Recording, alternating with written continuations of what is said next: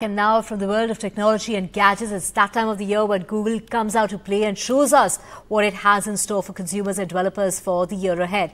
At the 2024 edition of their event, Google had quite a few surprises in store for us. And our technical Guruji is in the United States at the event, joins us live from California. Gaurav, can you quickly name everything that Google has announced?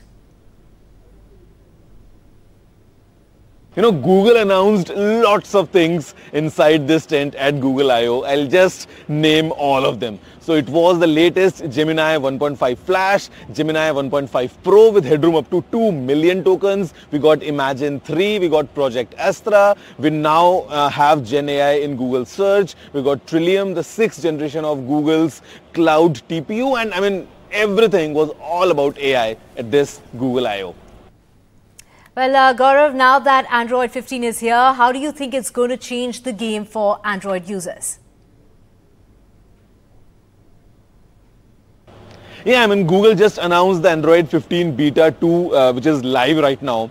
And I would say how AI is baked into Android now, especially talking from Gemini's perspective, we have advanced editing suites, like Magic Editor as well. So मुझे लगता है कि it gives the power to all these users, because India is like a country wherein it's mobile first. Everyone's having a smartphone. I mean, laptop या computer पे जाना हो सकता है सब लोग ना प्रेफर करते हो, बट मोबाइल जो है वो इंडिया में it's very common and it's growing like crazy. So now with Android getting powerful, with Android getting all these AI updates coming in, मुझे लगता है it really would enable all the users to do more on their phones using the power of AI. Well, Gaurav, do you think it's finally time to switch to an Android smartphone from an iOS device? Okay, I'll tell you something very interesting. So in my pocket, I've got two phones.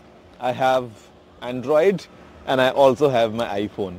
So we just saw what Google came in with, with all the AI updates baked into Android now. But next month, it's time for Apple's annual conference, which is the Worldwide Developers Conference. It's happening in California on 10th of June. So there, I expect Apple to announce some AI updates in iOS as well. So it would be a level playing ground. Could be the case that Apple might use some of the Google's technology to empower their iOS. So I can't say that, it's time to go to Android, it's time to go to iOS.